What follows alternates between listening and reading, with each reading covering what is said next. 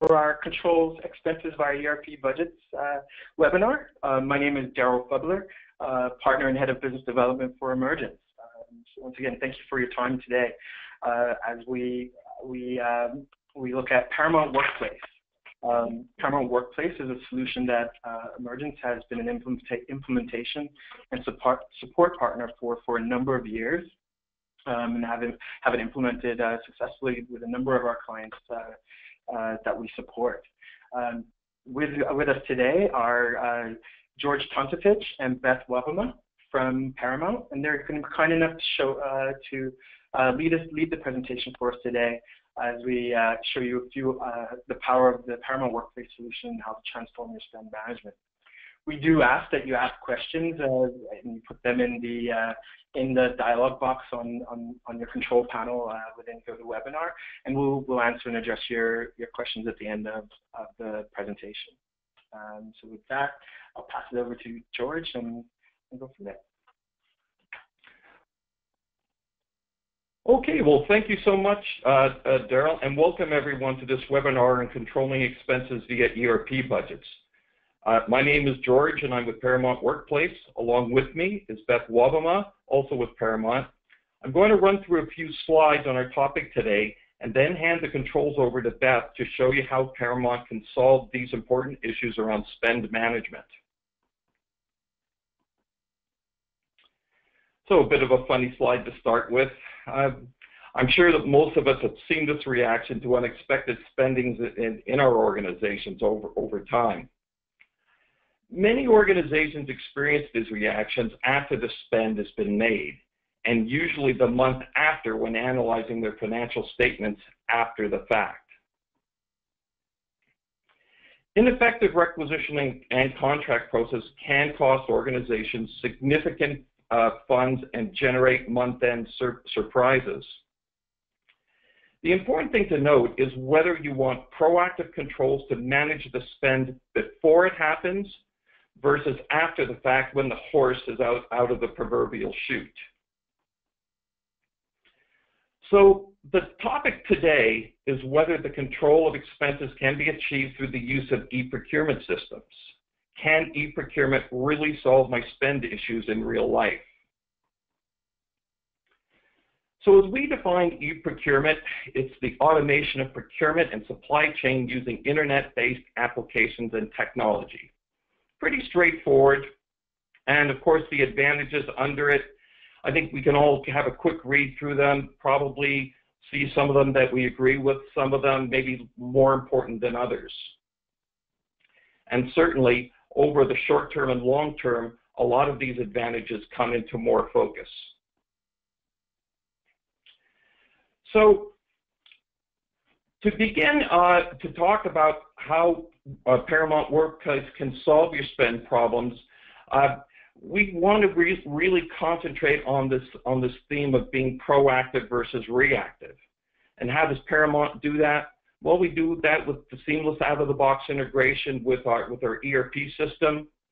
I expect many of the people on the webinar are Microsoft Dynamics clients, but we also support many other ERP platforms.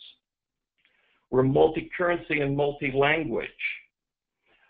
We have annual releases throughout the year, some of them with features. And by the way, our features really come from our users. So as users give us feedback, we improve our products in that way. Our solutions can run off browsers and smart devices and phones and many different browsers and, again, smartphones.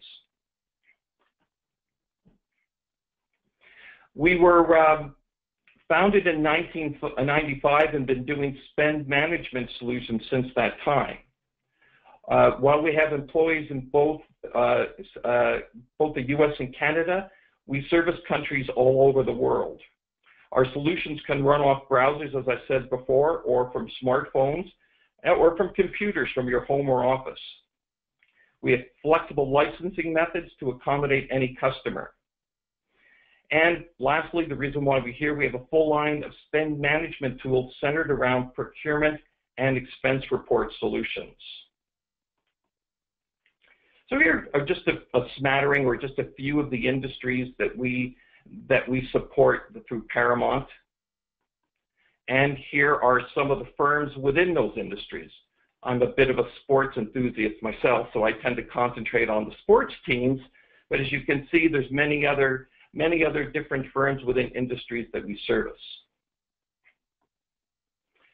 Okay, so with that, I'm going to hand the controls over to Beth, and Beth is going to begin our webinar on controlling spend management through ERP budgets. And over to you, Beth.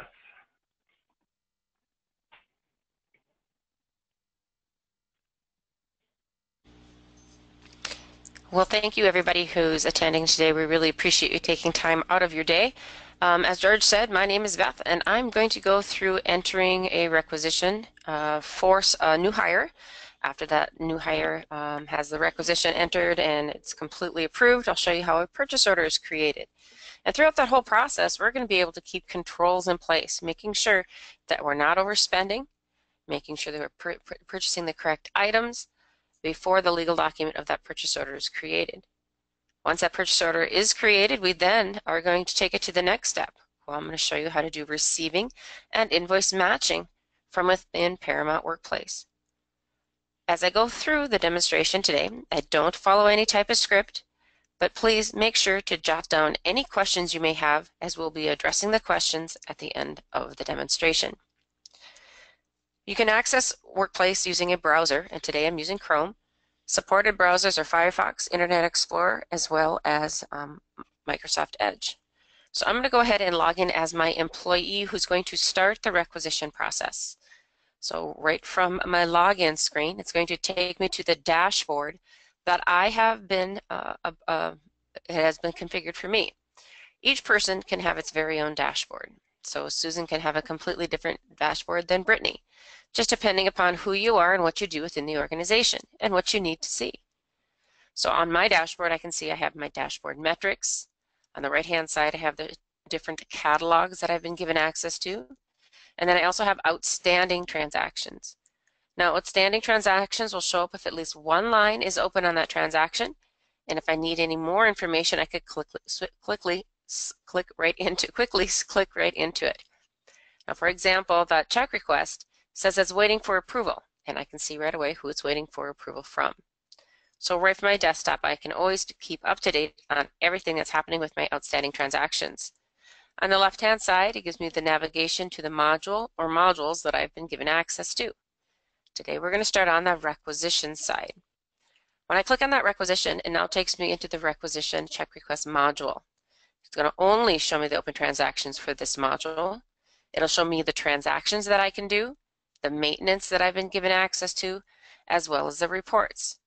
Now remember, depending upon who you are, what you do, you may not even have the ability to do anything underneath maintenance or see any reports. Very easy to configure to let your users have just what they need to get their job done swiftly. So as I look at this, and we talked about our open transactions, we also have the ability to look at historical transactions. Underneath Find Requisitions, this is where I could pull up all the historical information. So I can simply click into a transaction and it will go ahead and pull up that information for me. Or I could put in quite a few different find by or filter criteria, and let's just see, maybe find something by a certain vendor name. I can put in if it contains or it starts with, and we'll just say it's going to start with Office. And then I can quickly filter on that, and that would bring up every transaction that has a vendor that starts with the name Office on it. And from here, I could click directly into that transaction and open it up, or I could export it out to Excel, where I could then slice and dice or do more manipulation of that actual data. We can also just go ahead and go into our Find Requisition screen. The Find Requisition screen is showing the screen that's been configured for FOI. Now there are quite a few more fields that are available. I just happen to have them hidden. And if still you look on this screen and you feel that there's a field on here that just may not be applicable to your business or to how you want your company to utilize the product, not a problem. Each user can have their very own user-defined template, showing fields that are available to them, making fields read-only, such in my scenario, I've made the shipment read-only. You can also have fields default in values, such as my site ID and my warehouse, my ship to. And then you can also make fields required, so any field that has an asterisk beside it. Now again, this is your workplace. It's your template for the user, so you choose what fields they see, what fields are required, and what fields would be read-only or default. One example I always use is underneath the General tab, there is that GL account. A lot of times people that are entering a requisition may not know the GL account at that level. And that's absolutely fine. They surely don't need to code it here. It's not set up as a required field, so it can be filled in throughout the approval process. But if you wanted it as a required field, you could definitely make it required, and then that end user would have to fill it in. Next to some of the fields, you do see that there are magnifying glasses. And those magnifying glasses mean that there's more information behind that field. For example, if I click on that GL account, it's going to bring me up to all the GL accounts that I have been given access to from Microsoft Dynamics GP. And we read and write directly to GP. So if a new account was added there, I'd see it automatically here, as well as with your vendors. Now behind those zooms, you can filter and restrict the information. So if I click on that zoom and I bring up my vendor file, I could filter and restrict it to maybe I only see 3 vendors. Again, really streamlining what your end users see, helping to keep that control around what's going on with the actual requisition. I'm going to go ahead and back out, and we're going to start by entering some information on the requisition. And we're going to start with what's called our internal catalogs. There are 2 types of catalogs. There's an internal catalog as well as a punch-out catalog. So the internal catalogs, I'm going to go ahead and just click on my AV catalog. Internal catalogs are catalogs that you set up and maintain on your own. Either you've gotten a download from the vendor or you've manually gone in and set up the items. And because these are your catalogs, you can have whatever you would like to have on them. You could set them up with their image, their description, their dollar amount, and then put them into different categories and search through the different categories if you like. If you have more than one internal catalog, you could choose Shop All and search for an item across all catalogs. You could use a basic search criteria right at the top. Or if you see what you'd like to add, you can go ahead and just grab that item and add that to cart. Now I see the shopping cart for that item, but I'm going to continue shopping because my requisition today is for a new hire, and all new hires always get some expanding folders. So I'm going to switch right over to my office supply folder. And there I can see my expanding folder, and I'll go ahead and add that to my cart.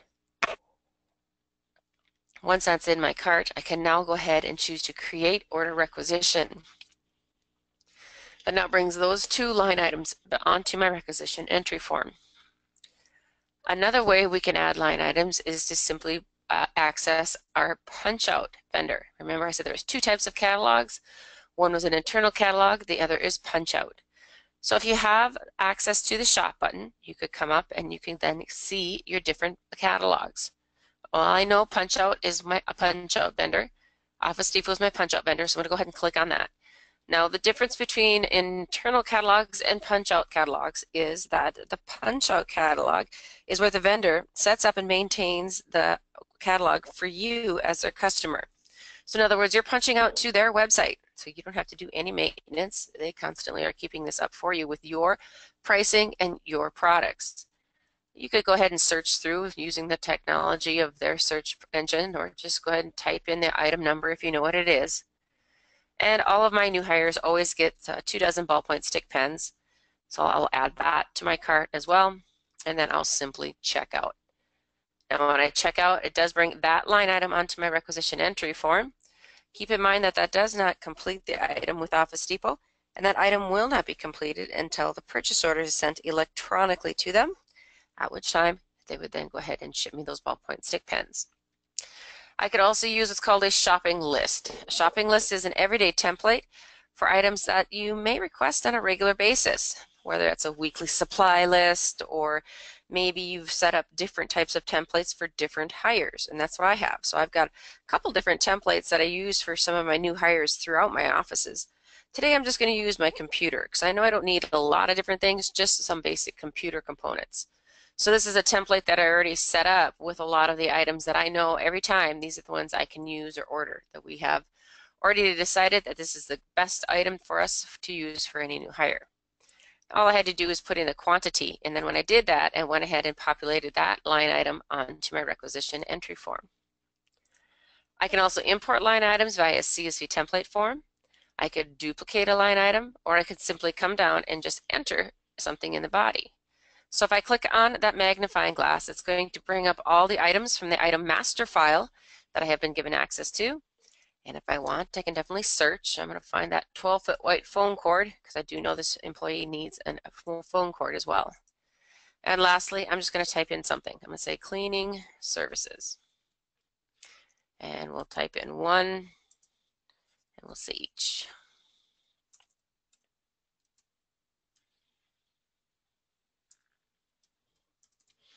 Alrighty, so at this time we've got quite a few different lines added quite a few different ways.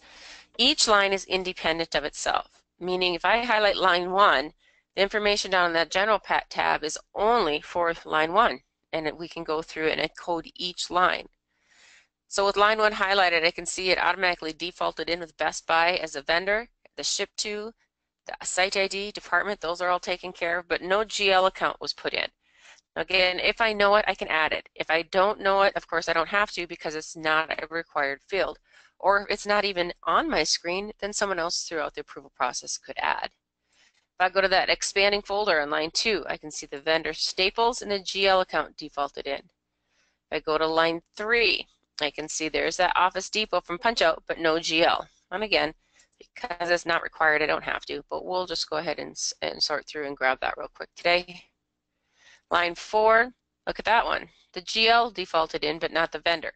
So very flexible as to how the coding is done. And remember, this coding is helping you to keep control on what's going on with your actual items. Because depending upon if you are using Microsoft Dynamics Encumbrance Management module, we have the ability to look into the budget for that.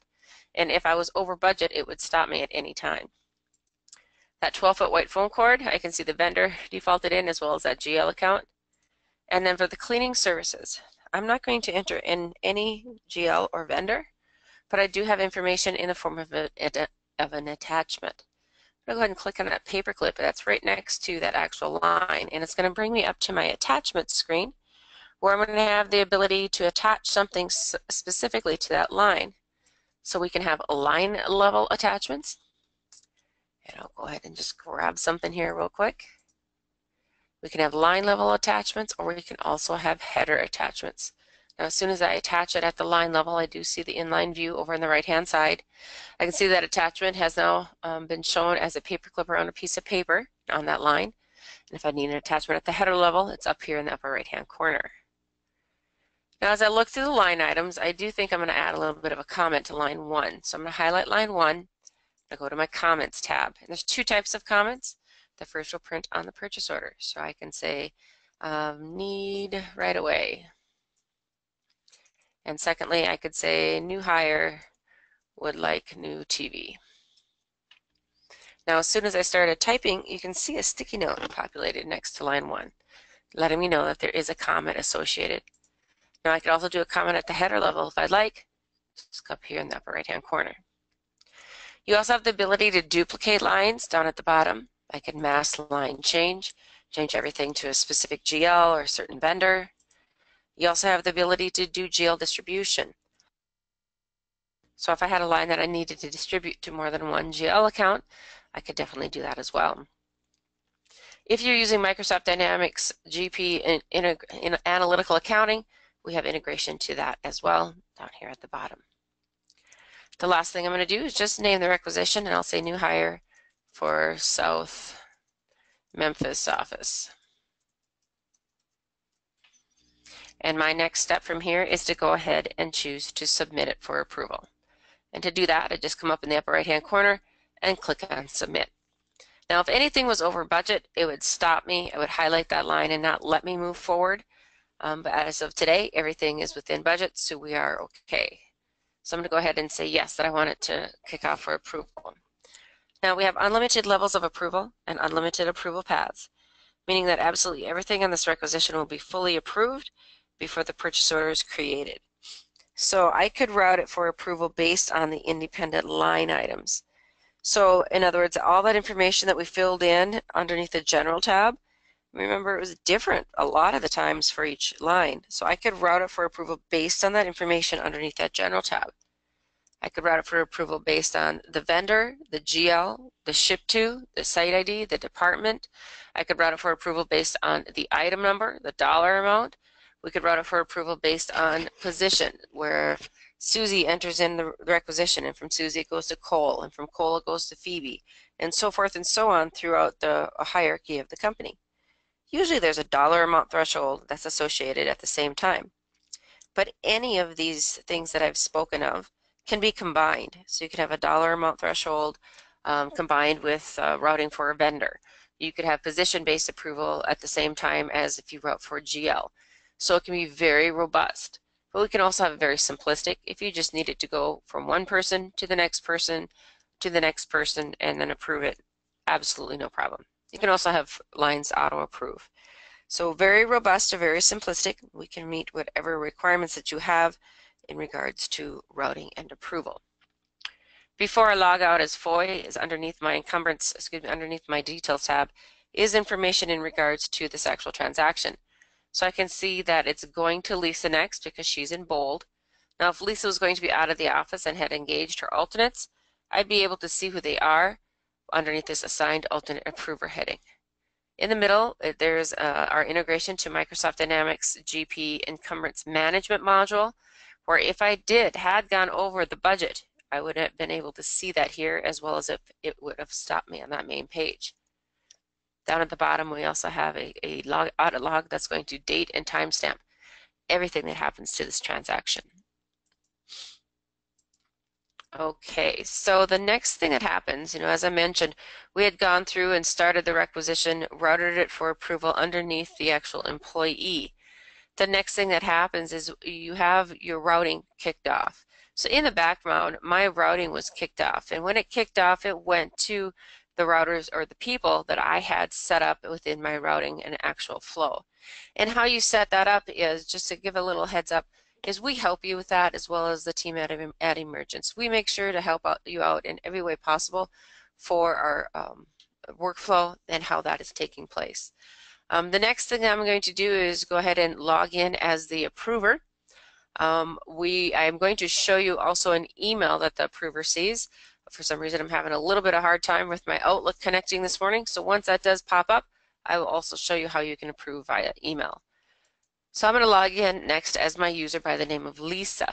When I log in as Lisa, this is what she sees on her dashboard.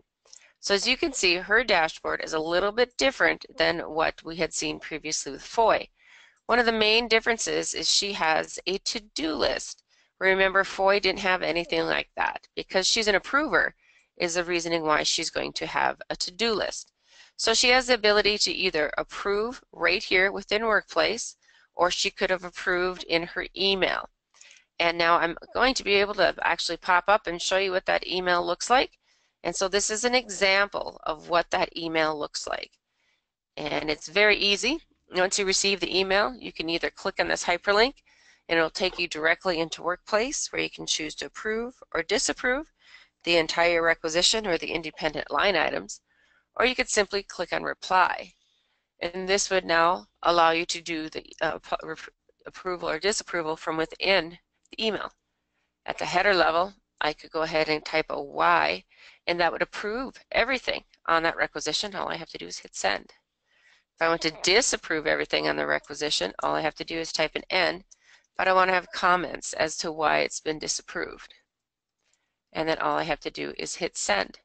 Same is true for the independent lines. If I want to approve one line, I can just come down into each line, say, yes, I want to approve this, and yes, I'm fine with this. But you know what, those ballpoint stick pens, nope, we've got so many in the cabinet, I'm just going to go ahead and disapprove and say, maybe find something different. And then go ahead and submit for approval. And then I wouldn't even have to go into the application. But email approval is just one way. We had started going into the actual application, and that's where we're going to go next. So say Lisa didn't even look at her emails. So when she comes in, she can do the approval or disapproval right from within WorkPlace. So as soon as she logs in, she can click on that to-do list, which is going to take her to a load screen where she can get very detailed as to what she wants to see. She can pull by requisitioner, priority, as well as department, or she can just click on load and that would pull up everything that's in her queue. From here, she can go ahead and expand that actual requisition. From here, we can see quite a few different line items on that requisition and have the ability to either go in and edit or change the information, or maybe just approve or disapprove.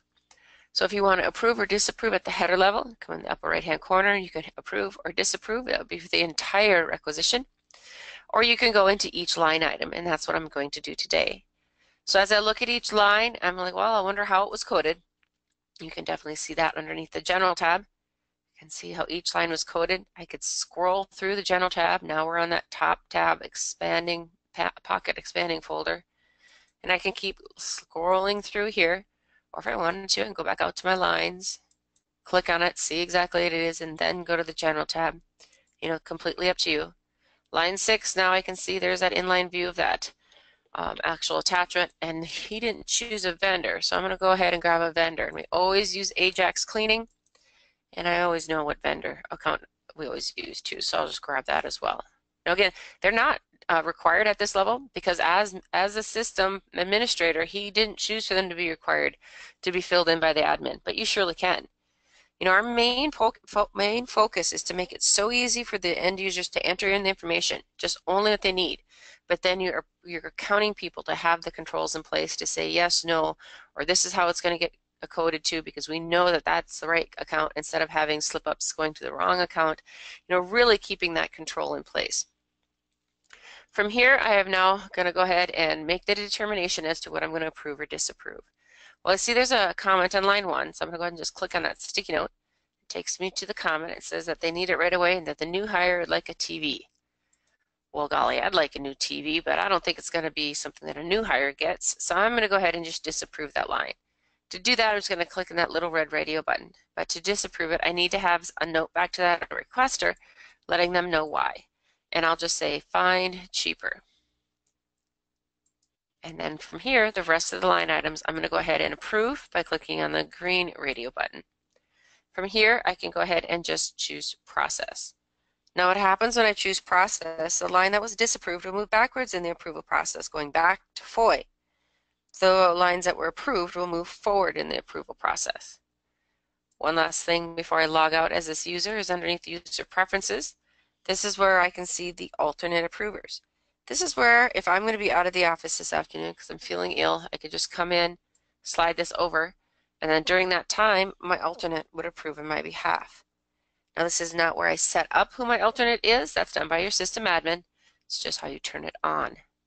But even better, if I know I'm going to be on holiday, I can go ahead and just put in my dates for my holiday.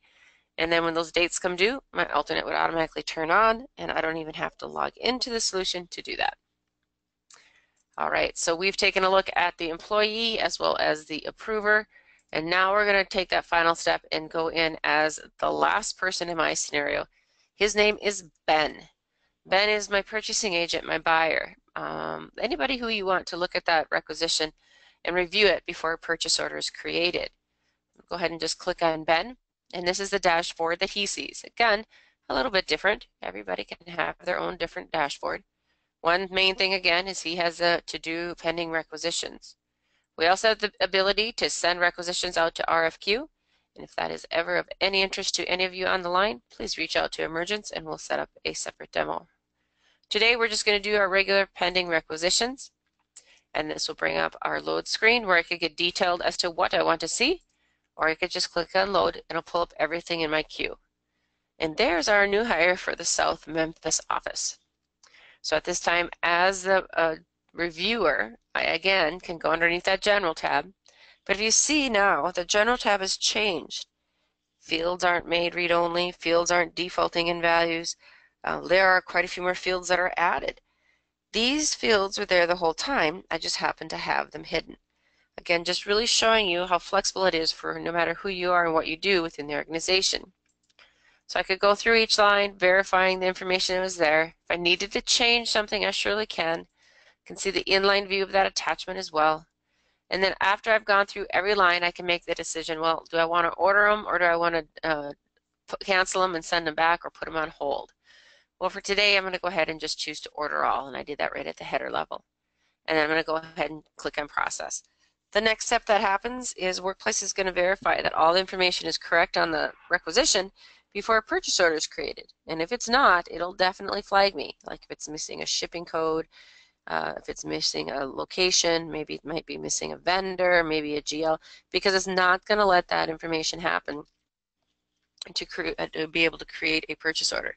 And once everything is correct, it's going to go ahead and generate those purchase orders, and they will be available to me here within WorkPlace. Now, they would also be available to you over in GP as well. With our Rec to PO solution, you do have the ability to not only have the POs here, but also over in GP. PO number 3600, that is my CXML. So in other words, that's my punch-out vendor. So that vendor has now received that PO electronically, and they would ship me those ballpoint stick pens. This is an example of what the POs would look like here within WorkPlace. Because you can have full procurement within WorkPlace. In other words, you can have the entire procurement solution take place here, where it's requisition to purchase order, and the purchase order stays here, and then receive invoice match. Or you can have the rec to PO, where the PO is available over in GP, and then we still can do receive invoice match. Completely up to you. Our next way to roll is to go into our receive invoice match, and I'm going to log in as Phil. When I log in as Phil, he is the person that's going to be able to do the receive invoice match. So I'm going to go to the module called receive match invoice, and there's two different ways we can do the receiving. One is through a receiving wizard, where I could pull all the different POs just by from me that I've ever done, or maybe I want to pull just all the open purchase orders out there. So I'm going to leave my load screen blank, and then it'll bring up all the open purchase orders, where I can go ahead and just say, yep, I'm going to mark that because I'm going to receive this expanding folder. I can type in any comments that I'd like. I can see the number that I'm going to receive is defaulting in as 1. I can add an attachment if I'd like as well at the header level, maybe a packing slip. Or if everything is correct, I can just go ahead and click on process, and now it'll kick off for approval. Again, unlimited levels of approval, unlimited approval paths. In my scenario today, I don't have it set up for any approval, but I can see that it created that information over in Microsoft Dynamics GP. So I can see there's the batch that it created, there's the receipt number that was created. Now I can take it a step further, and we can go into our receive match invoice transaction entry screen. From here, I can choose to not only do a shipment or a receiving, I can also do an invoice and a receiving at the same time, or maybe now match that invoice to a receiving. So we could do everything all at once, an invoice and a shipment. I could choose to pull by vendor. Maybe we're going to pull everything by Ajax Cleaning, and then I could choose load all those POs. And then it's going to bring up all the open POs for Ajax Cleaning, and I can grab the one that I want to receive an invoice match against. I don't have to type anything in because all that information is coming right off the PO. It's already populated. All I have to do is verify the quantity shipped, if the quantity invoiced. I then can attach at the header level a packing slip or a invoice. Definitely want to put in the invoice number. And then from here, if there's any additional coding I need to do, I definitely could do that.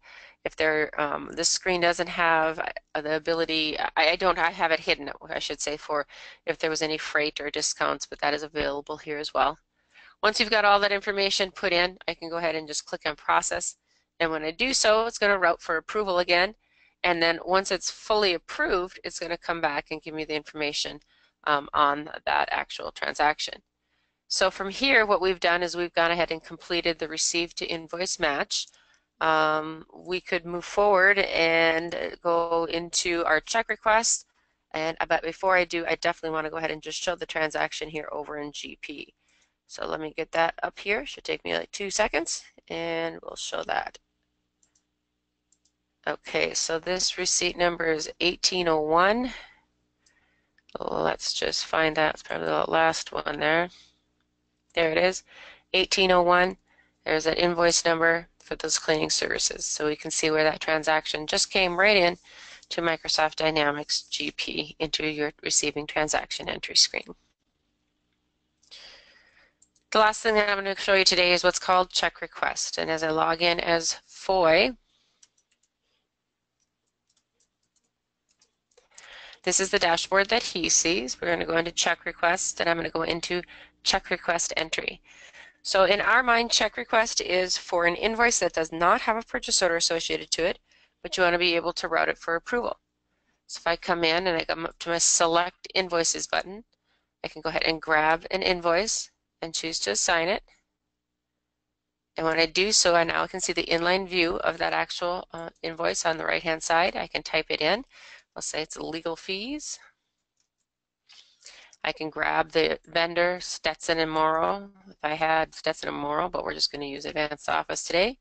I can automatically see that invoice number is 105, enter that in. And then if I want to enter each individual line separately, I surely can. So I could have an A line, you know, or whatever the comments is, you know, for one, with a dollar amount. And then I could have line B, whatever, let's see, and then that's the quantity, and that was for 225. And the reason I'm showing you it that way is because you can actually route each line independently for approval. So maybe this still is just one invoice, but you may need to break up the lines for independent approval. You absolutely can. Each line is independent of itself in the check request, just like the requisition. So each line will have its own general tab that you could route for approval. Or maybe you just really only want to have one full line on here and be able to enter that information in and have that entire invoice paid. Not a problem, we can do that too. We would just write legal fees, and then for the whole amount, what was the whole amount here? $11.25. And then now from here, I would just submit and route it for approval, just like within the requisition solution. And once it's fully approved, it'll automatically show up in your accounts payable over in Microsoft Dynamics GP. Well, at this point, I've gone through everything that's been on my agenda. I am going to now open it up for questions.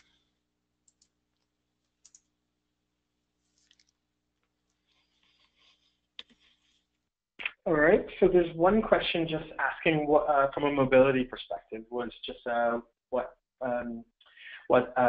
from mobility, just what mobile options were available.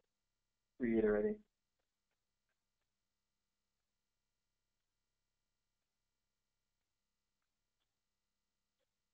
Beth, were you able to hear me? Sure, I'm sorry. I had George had said he was going to ask some of the questions, so I was just waiting for him to ask that. Yep. So for a mobility standpoint,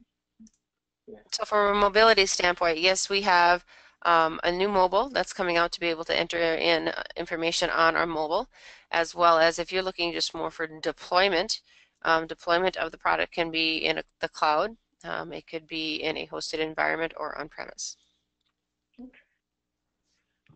There's a question here just asking roughly how long do implementations take? Depending upon the company. That's always a depends answer, I know. Sure. Yeah, and that's exactly how I was going to start it out. Depending upon how many users, what modules that are chosen. We always say from the date of payment till go live is anywhere between 3 to 5 months. Again, this is what we do for a living, right? So we're always able and ready to work. But we know you as customers, you have your day-to-day life and your business. So just being able to carve out time to make sure that we each can meet together at the same time, you know, that's just one thing. And then just making sure that we have everything configured to what you're looking for your business process. So again, an estimate would be between 3 to 5 months.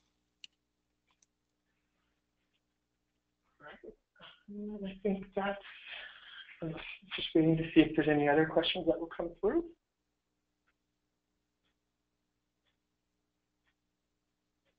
Okay. All right. Well, with that being said, I want to say thank you very much, everybody, for your time and for attending today.